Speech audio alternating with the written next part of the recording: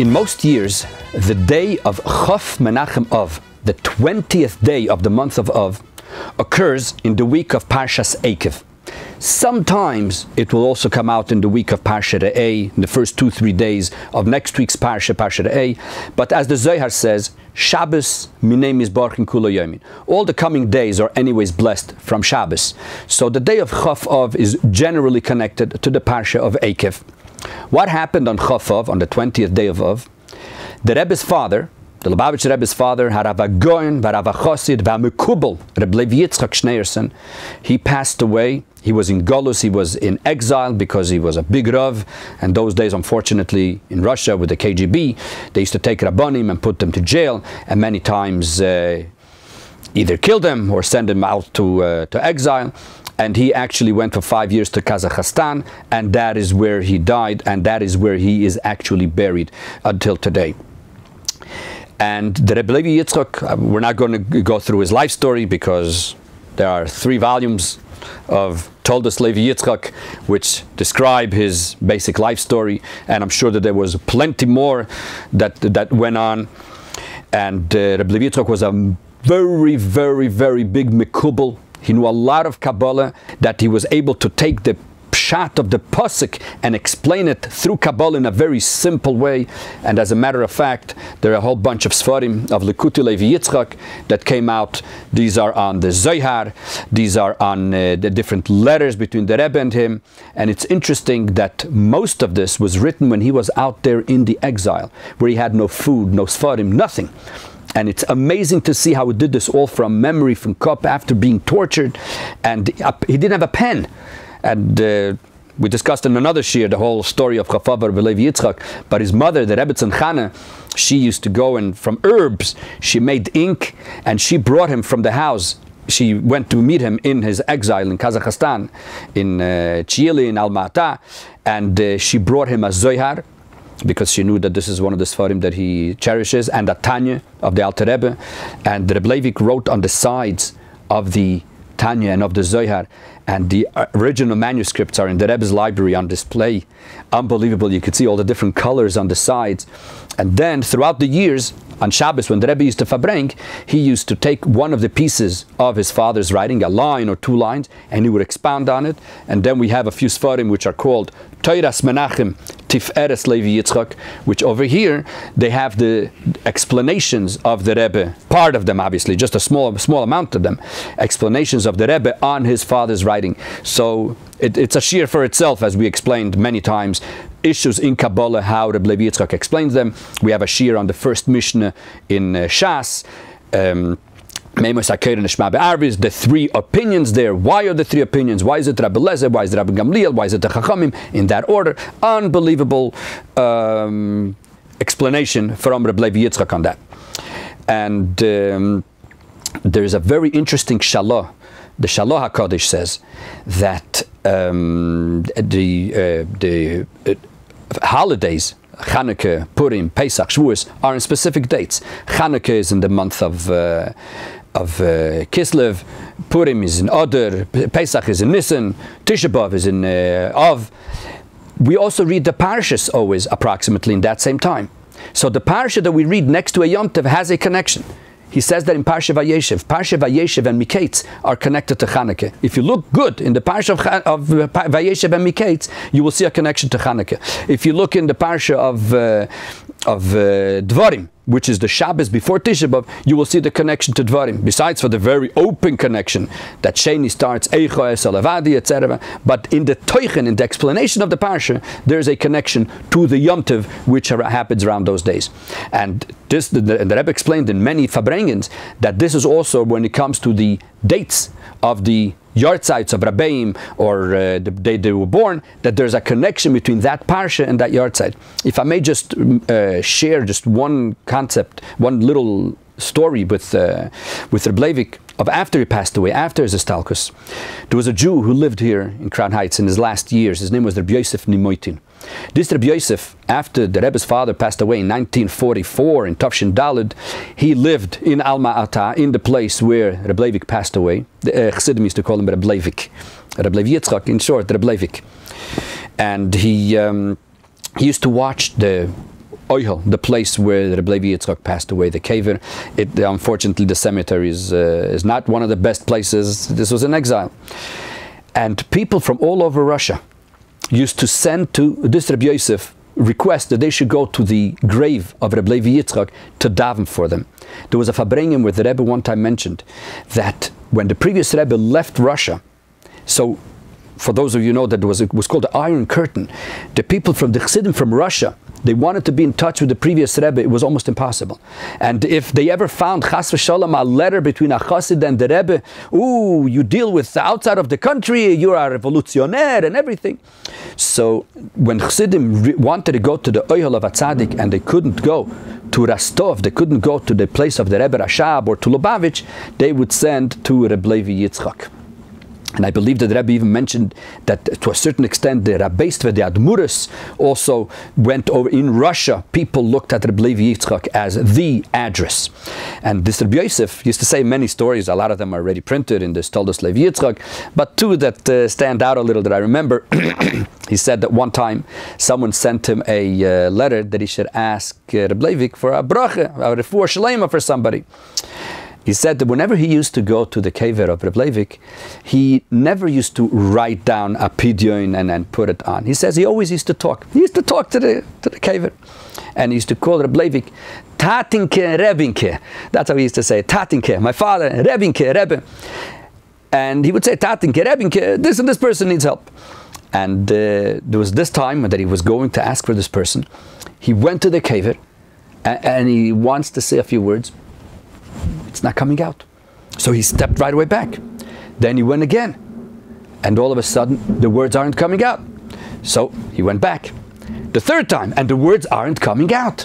So he decided, okay, tomorrow he'll come back and he'll ask. At night, he got a call from the person who asked him to go to the kever and ask for a bracha.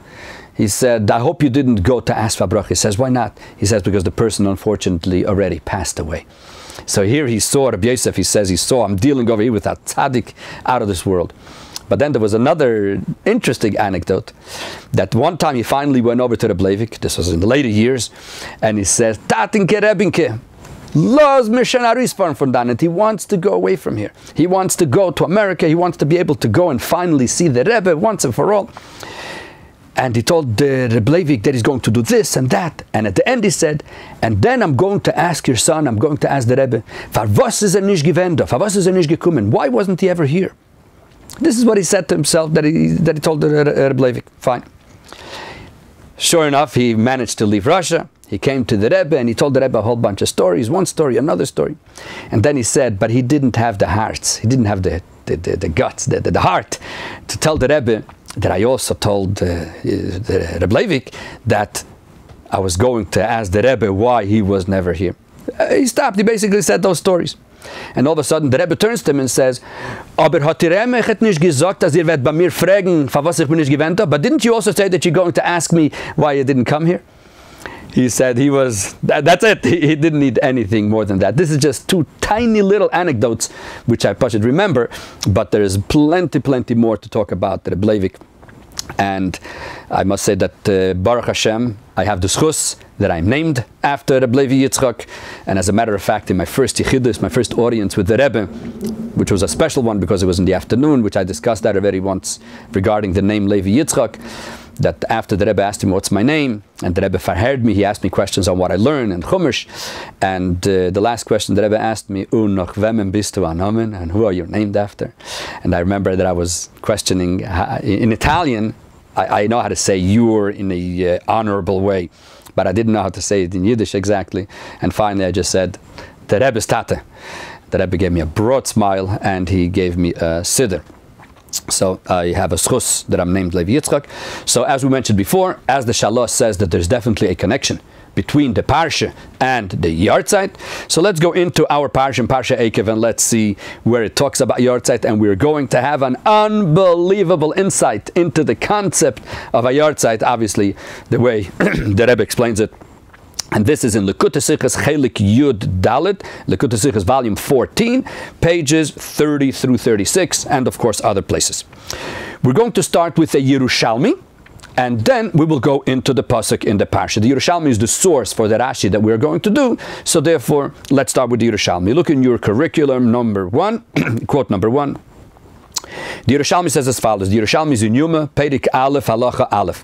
And the Yerushalmi asks a question. In this week's parsha, we have 2 stories that we're going to discuss very soon. One story is where Moshe Rabbeinu talks about, he tells the Yidden what happened when he came down with the luchas, with the tablets, and he saw that the Yidden are doing the egel, so he broke them. They were doing the golden calf, so he broke the luchas. And then later, how Hashem told him to make another set of luchas, which is called the luchas shniyos. We have the luchas rishonos, the first ones, and then we have the luchas shniyos, the second one. Right after that, the Torah talks about the passing of Aharon HaKohen. That's what happens in our parsha. So let's look at Yerushalmi. Yerushalmi asks, Lama samach hakasuv misas Aharon l'shibur haluchas. Why does the Rebishter in the Torah put in proximity the passing of Aaron to the breaking of the luchas? Answers the Yerushalmi, Lalamdecha, to teach you shemisasan shel tzadikim, that the passing away of tzadikim, kosher lifnei hakodesh baruch hu keshibur haluchas. The passing of a tzadik is hard for the Eibishter, like the breaking of the luchas. This is what the Yerushalmi says. Let's look in the parsha exactly how this works, what exactly this means. So let's go to quote number 2, Parshas Eikev in Parshas Eikev, Perik Yud Pasuk Aleph. Says the pasuk as follows. Bo'esahi, at that time, Moshe Rabbeinu is talking, obviously. He says, Omar Hashem Elai, the Rebishter told me, this was after the story of the Egel, that the Yidden did the golden calf. The Rebishter says, Psol lecha shnei luches avonim karishonim. Carve out for yourself 2 tablets, 2 luchas, like the first ones.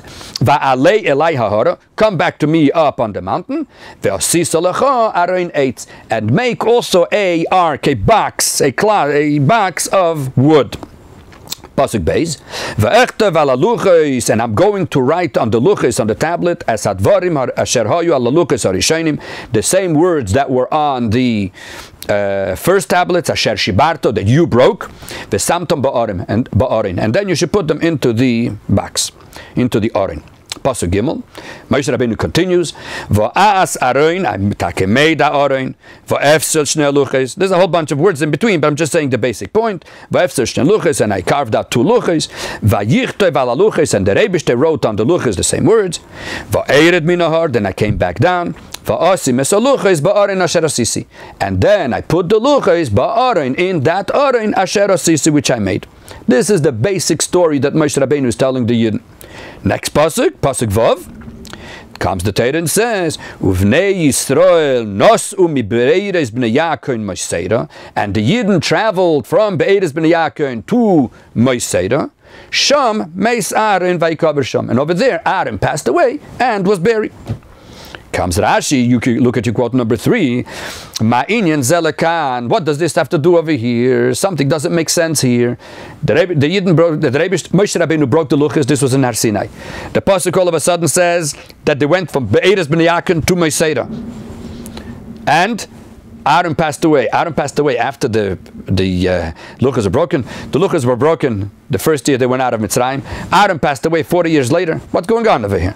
Says Rashi, Ma'inyan zelakan. What does this have to do over here? Ve'oid, and then Rashi asks another question. Ve'oid, and they ask a third question. It's a very long Rashi. I'm just bringing only the point which is negay to us. Asks Rashi, Ve'oid, Sham meis Aaron. Aaron passed away over there in Moseira. Ve'haloi be'heid ha'har meis. He passed away in Heid HaHar, not in, as we learned in the previous parshas, in Parsha Masei. So what is going on over here? So Rashi goes over here a whole long arichas about a long explanation about the rebuke that Moshe Rabbeinu told the Yidden, and Rashi ends off like this: V'samach Moshe toicha chazu lishviras haluchos. Moshe Rabbeinu connected this reprimand, this rebuke, to the Yidden, to the breaking of the luchos. Why? Loimar, to say shekoshe misasan shel tzadikim lifnei HaKadosh Baruch Hu, that the passing away of tzadikim is hard for the Eibishter, keyom shenishtabru boi haluchos, like the day that the luchos were broken. So we see over here that the concept of the breaking of the luchos and the concept of a tzaddik passing away are compared to each other. That's what Rashi says, like we said before in the Yerushalmi. And the question is, what's the connection? It's true, a passing away of a tzaddik is a terrible thing. Breaking of the luchos is a terrible thing. So this is terrible and this is terrible. But just because there are two terrible things, there must be some connection. When the Torah samach, when the Torah puts two things connected to each other, there must be a connection in teichen, in essence, between the two. Not because this is terrible and this is terrible. A person who's a Rachmanis, he has one tzara, another tzara. No. This is not what we're talking about. When the Torah puts two things in proximity, what's the essence? So breaking the luchos and a tzaddik passing away is the exact same concept. What is it? Now, so far it looks kosher that this thing is so terrible, the breaking of the luchos at Misav Tzaddik. When we look in the history, obviously in the Torah, we will see that the breaking of the luchos, not only it wasn't a bad thing, but according to something that we're going to learn in a few minutes, it'll turn out that there was nothing better. There was such a great thing, such a good thing, the breaking of the luchos. And we'll have to understand, wait a minute, is it something good or is it something bad? Where do we see the greatness of the breaking of the luchos? There's a whole thing. What did they do with this broken luchos? Moshe Rabbeinu put it in a box. What did they do with this box?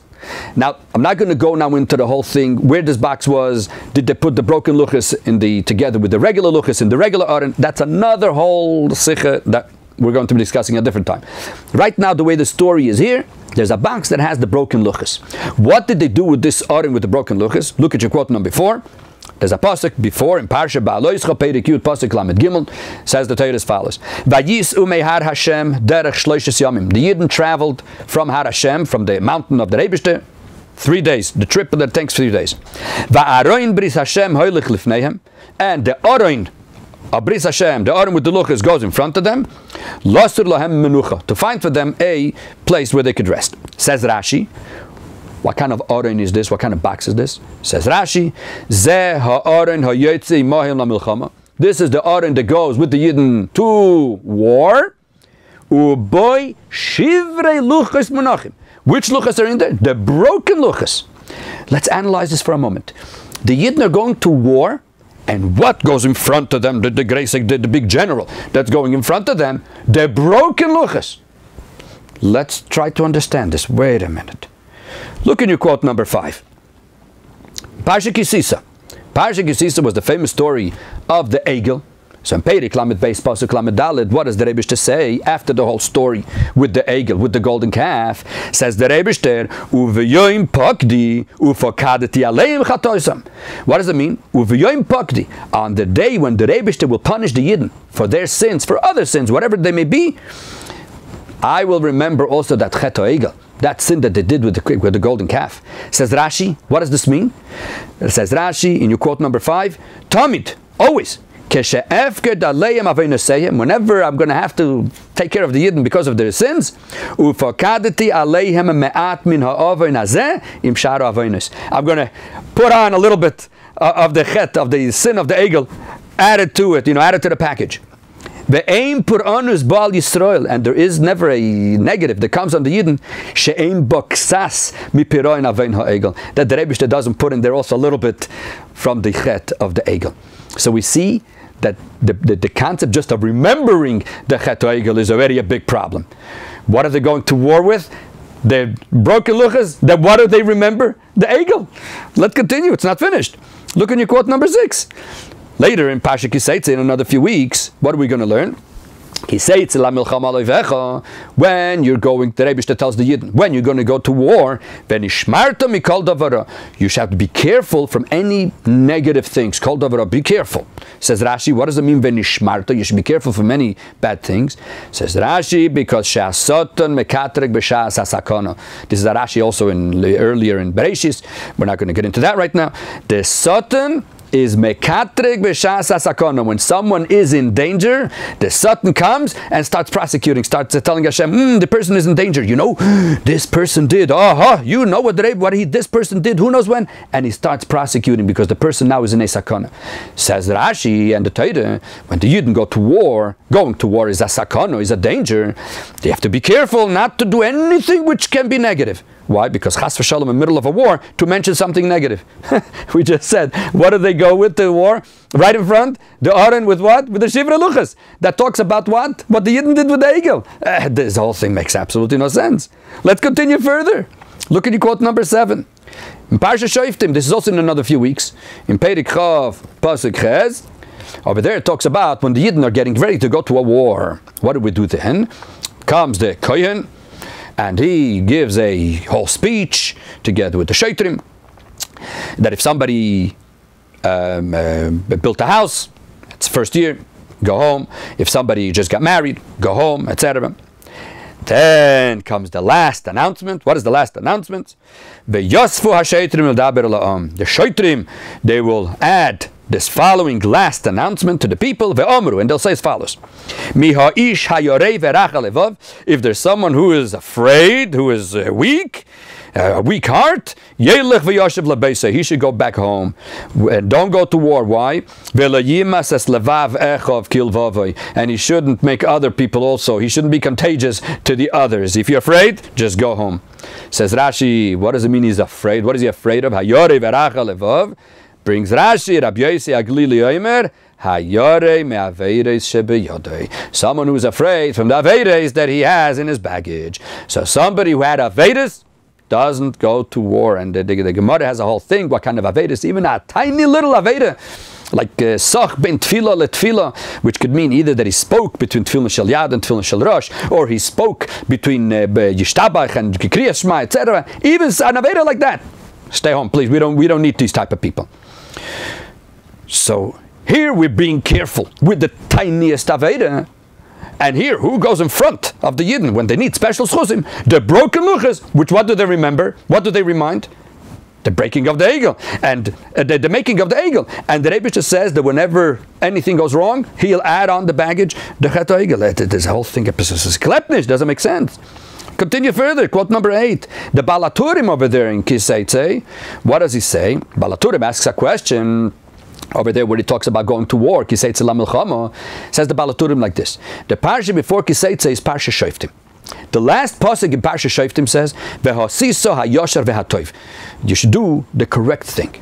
The next parsha is Kiseitze la milchama levecha, when we go to war. Ask the Balaturim, what's the connection? Kiseitze la milchama levecha, going out to war, to doing the right thing. Says the Balaturim, Samichle, he puts them one next to each other. She'en yotz in la milchama ela tzadikim. That who goes to war? Only the tzadikim. So we see from all of this that going to war, only tzadikim go. And why? Because we have to be careful from the tiniest negative aspect. What goes in front? The luchas with the broken luchas. Aha, this is how we're going to win.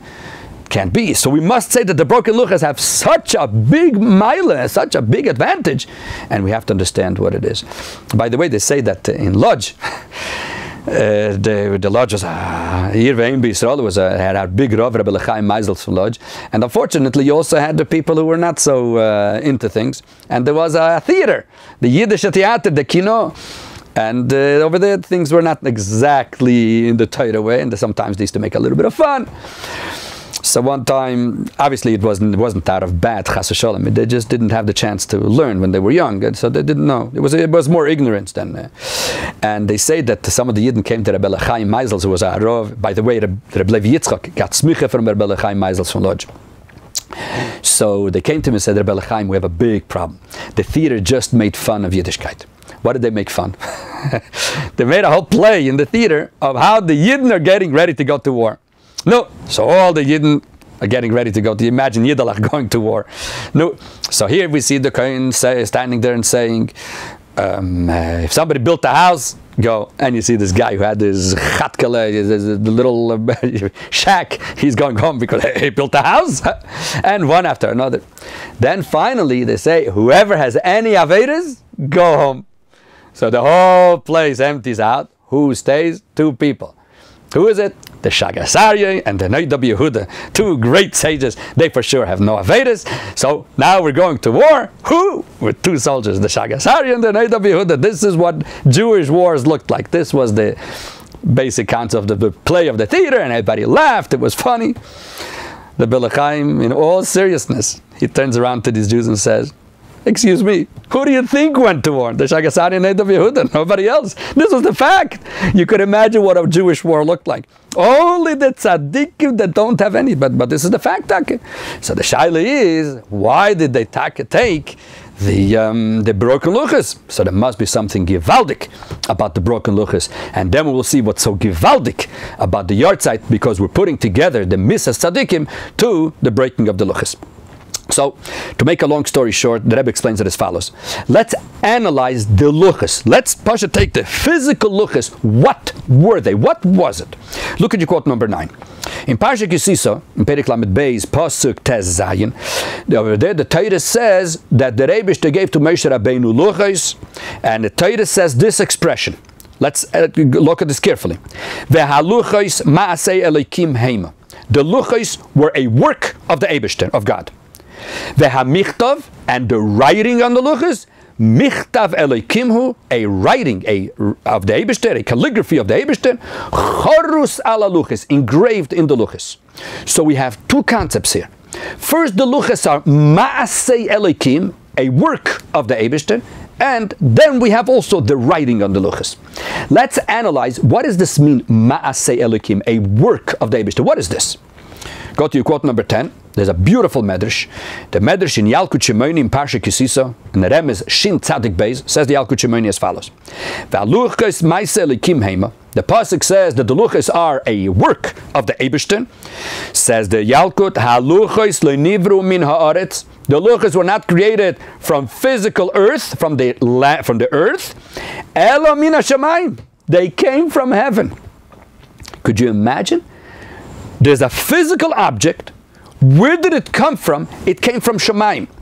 Everything here on earth is physical. This is the paper comes from wood. The wood comes from the ground. The wood was created in the 6 days. Yeah, it's all part of the Adam, of the creation. All of a sudden, the Rebbe had to give luchas. He sent down from heaven a set of luchas. Ma'aseh Elokim, says the Medrash. Then the Medrash continues. When the Rebbe told Moshe Rabbeinu to do the second luchas, so then the Rebbe in the tent of Moshe Rabbeinu, he put over there a big stone, and Moshe Rabbeinu had to carve out that stone, and from that he made the luchas. But the first luchas, they were Ma'aseh Elokim, something that came from, as they say in English, out of this world. Ma'aseh Elokim, it came from above, as the Min HaShamayim, out of this world. Not only that, if we go a little further, we look in Tanya from the Alter Rebbe. The Alter Rebbe in Tanya Perek and Gimel, in your quote number 11, says the Alter Rebbe, I'm not going to go now through the whole explanation why the Alter Rebbe brings it. In Perek, it's the end, the last Perek of the first Garelik in Tanya. Says the Alter Rebbe, the Alter Rebbe is talking about the 10 dibros which are engraved in the luchos shebe'aron benes, that they were in the aron and they were miraculous. Says the Alter Rebbe, u'masei Elokim chayim. This was a work of the Eibishter, and Alter Rebbe continues, Ba'olam HaBriya. This is something that came directly down from Olam HaBriya. Those of you who are a little familiar with Chassidus, you know that there are 4 worlds: Atzilus, Briya, Yetzira, Asiya. Asiya is the lowest, where our physical world. Then above us, there's Olam Asiya Haruchnis, that's the spiritual Asiya. Then we have Yetzira. Then we have Briya. That's where the Malachim are, etc., the Kisyakovet. Over there, the Eibishter made haluchas, and he sent it down. A human mind cannot grasp what this means. Bottom line, says it that this is a physical luchas. This is the highest thing ever possible to imagine in Olam Hazeh. No, Moshe Rabbeinu received this unbelievable luchas. What does he do with them? Let's look in the sources. What does he do with this unbelievable concept? Look at your quote number 12. This is taken from Avos de Reb Nosson. Avos de Reb Nosson is when you take your Shas, your Talmud, the end of Nezikin, the end of the order of Nezikin. The last Masechtas that are known usually in the Shas are Horius, Edius, Avos, Masechta Avos. Right after Masechta Avos, you have what is called Avos de Reb Nosson. I'm not going to go now into the concept of the small Masechtas, but that is where it is. So in Avos de Reb Nosson, it says as follows. The quote number 12, Avos de Reb Nosson, Perek Beis, in the 2nd chapter, he says as follows. The luchos were a Ma'aseh Elokim. They were a work of the Eibishter. So the Medrash, the office, the Reb Nosson goes a whole story exactly what happened. It's fascinating. When Moshe Rabbeinu got the luchas and how he came down and when he saw the egel and what he did, and then this came. It's a gitana ganze meise. Says the Medrash as follows. The office, the Reb Nosson as follows. Notlon, Moshe Rabbeinu took these luchas, v'yorad, and he came down. He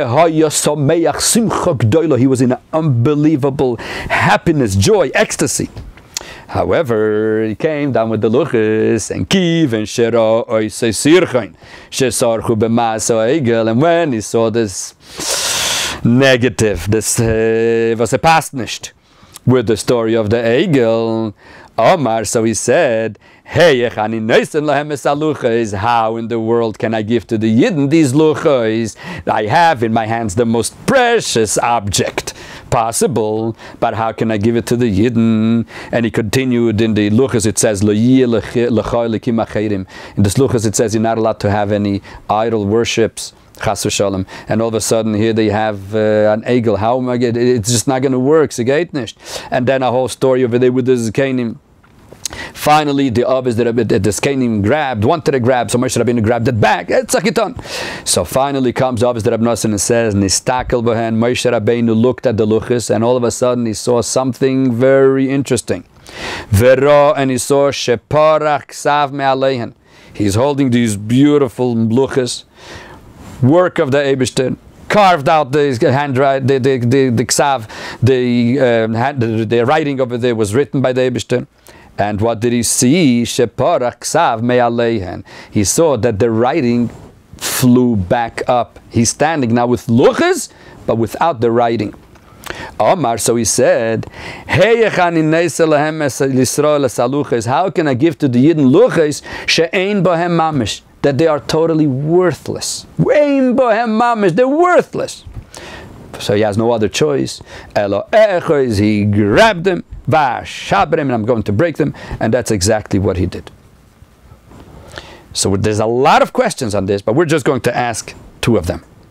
The first question is, Moshe Rabbeinu says, Ein bohem mamish. These luchas, the moment the letters went up, Ein bohem mamish. They are worthless. They're nothing worth. What are you talking about? They're nothing worth. Let's take a simple example. A person buys for his wife this beautiful bracelet, golden bracelet, heavy gold. And on top of it, there's a diamond. It goes by a few while, and all of a sudden, they lose the diamond. They lose the diamond, but the bracelet is still there. Is the bracelet still worth something? Of course. The bracelet, the whole gold, what are you talking about? The diamond was something added to it. Hey, you lost the diamond, of course, the diamond makes it even more worth. But the moment I lose the diamond, it doesn't mean that I also lost the gold. Moshe Rabbeinu says, no. I have two things here. I have the luchas, and I have the ksav. Right? Haluchas maselikim heima, and v'michtav michtav elikimhu. Says Moshe Rabbeinu, the moment I lose the writing, the moment I lose the michtav elikim, the writing, the luchas ein bohem mamish, they're worthless. What do you mean they're worthless? They are still something that came from Olam Abriya. Okay, so it doesn't have the letters, it's worthless. But ein bohem mamish, they are worthless, nothing. Why? And not only that, no, let us say that for whatever reason, ein bohem mamish, so he didn't have to break it. He could either give it back to the Eibishter, he could bury it, he could do something.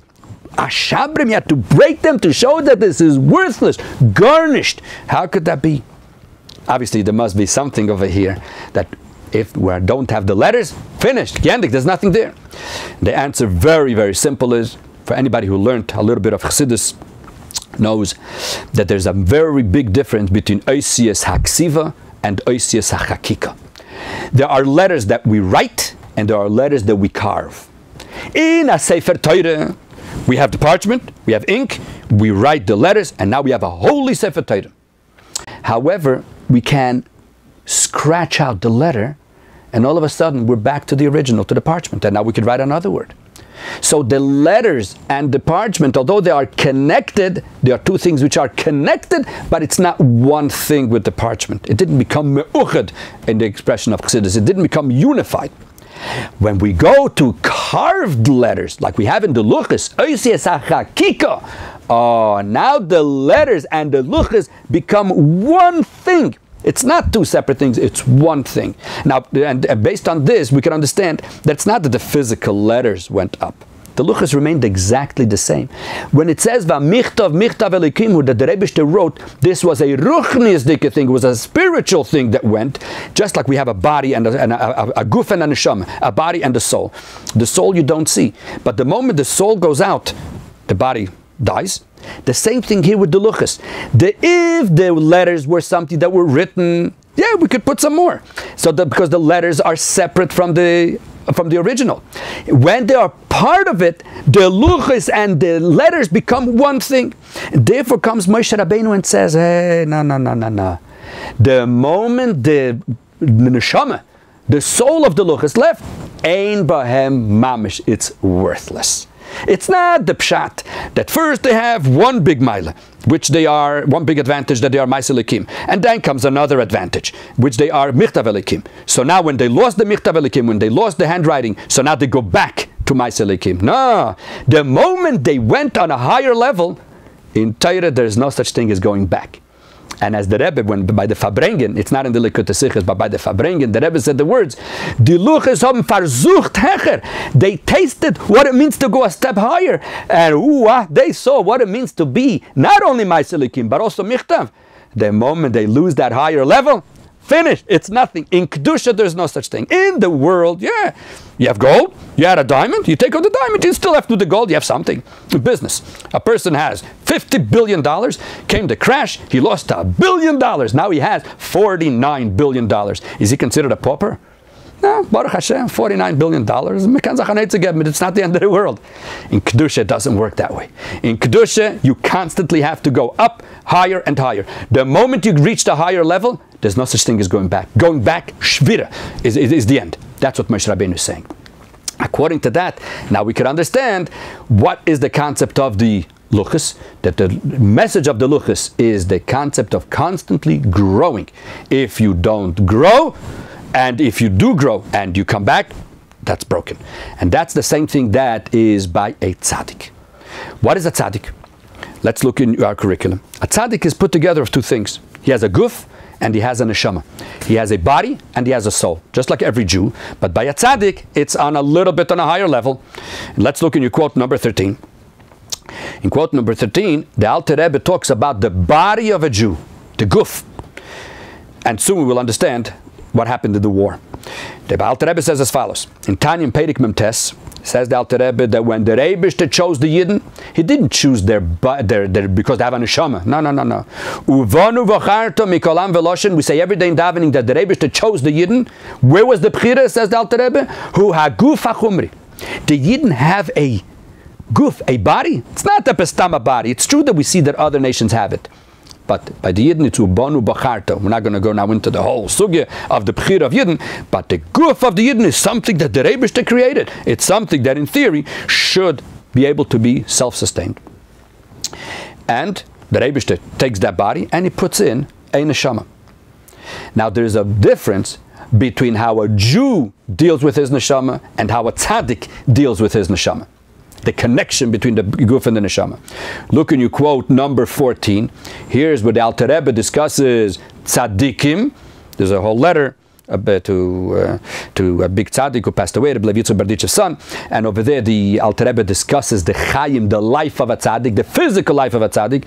Says the Alter Rebbe in Igeres HaKodesh, in the beer of Igeres Zoch, the number 27, the 27th letter over there in Tanya. Says the Alter Rebbe as follows: Chayei HaTzadik einom chayim b'soriyim. When a tzaddik lives here on earth, our average person is a very physical life. He eats, he davens, he goes, but it's all very physical. A tzaddik, says the Alter Rebbe, no. Einom chayim b'soriyim. These are not the physical life that we see with our eyes. Everything looks so physical. Ki im chayim ruchniyim. He lives a spiritual life, shehem ahava v'yira, which is ahava v'yira, love for Hashem, fear for Hashem, etc. In other words, a regular person, his body and his neshama are sort of two things which are interconnected. The neshama gives the life to the body, and the body meanwhile does whatever he wants, and a person can so-called elevate himself if he wishes to. That is the average person. And sometimes he's more into it, sometimes he's less into it. We're all human. Yeah. A tzaddik? Nah. A tzaddik, his neshama and his body becomes so unique, so united, so interconnected, that this whole life of a tzaddik, although it looks physical, it is a spiritual one. And the Zohar stresses that even more. Look at your number 15. The Zohar in Garelik Gimel. What does it say?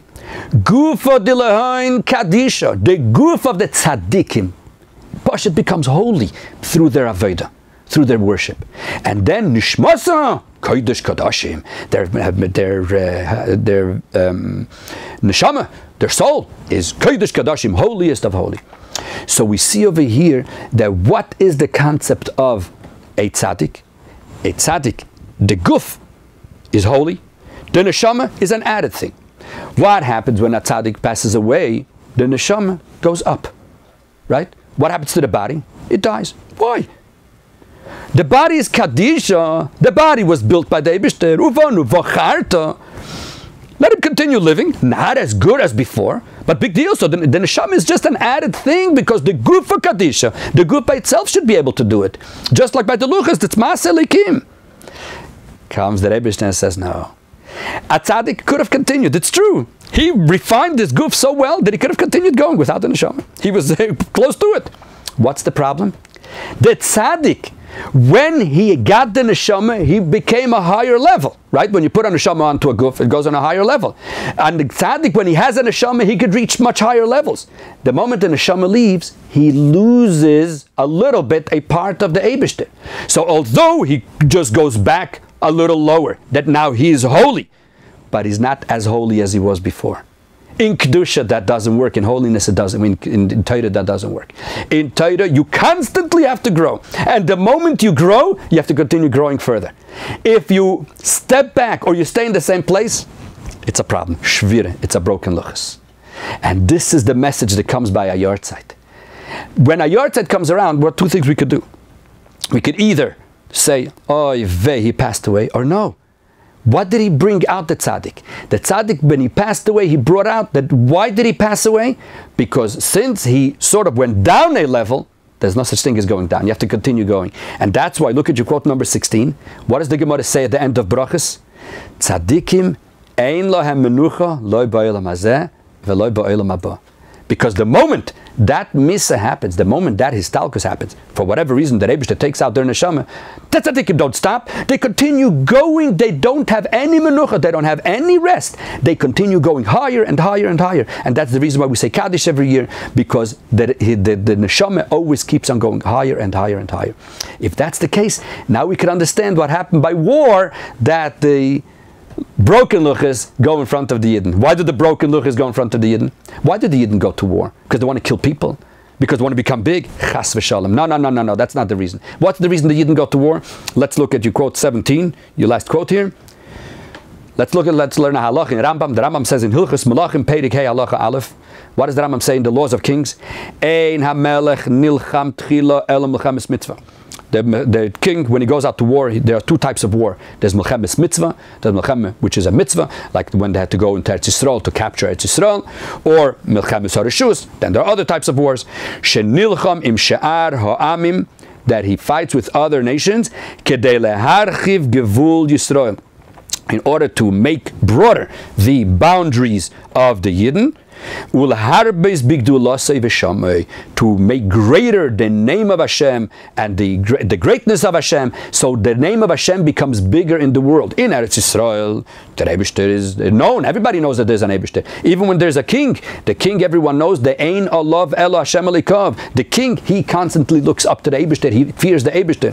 The reason why Yidden fear a king, because the king fears Hashem. It's like a reaction. The king fears Hashem, they fear him. They do the same thing like he does. And then the Rambam continues also over there in a few halachas before, in Perek Dal Halacha Yud. What does the Rambam say over there about the king? What should be his aim of the king, his tendency? Leharim das ha'emes. He always has to raise the bar of the true das, of the true religion and laws. Ulamalis ha'olam tzedek, and to fill the world with righteousness, velishbeir zraya harashoim, and to break the arm of the bad people, ulahilachim milchamis Hashem, and to fight the wars of Hashem. So the whole concept of a war is what? Where the Yidden are going and saying something very simple. We already took care of our area. we are all, that's why only tzaddikim go. Tzaddikim, that they have done everything that they can do. But they want to continue growing. Their job is to take the world and turn it into a beautiful place for Hashem. So therefore they continue and go further and further and further and go to more and more and more. Who teaches them? They should, once they're tzaddikim, we did our part, beautiful, now let's go to sleep, let's go on vacation. Nah, who goes in front of them to war? Shivrei luchas, the broken luchas. What does the broken luchas teach? That a Yid cannot stop where he is, and a Yid constantly has to grow where he is, and a Yid, chas v'sholem, even if he grows, if he steps up, if he comes a step back, oi, no, you can't do that. You constantly have to go and go. In other words, there's no such thing as complacency in Torah. In Torah, we constantly have to grow non-stop. And this is what we learn from the Yartzeit, what we just learned in Chumash, that the mitzvah of tzaddikim, the passing of tzaddikim, is just like the shviras haluchos. The positive. This is how we go to war. This is how we fight the galus.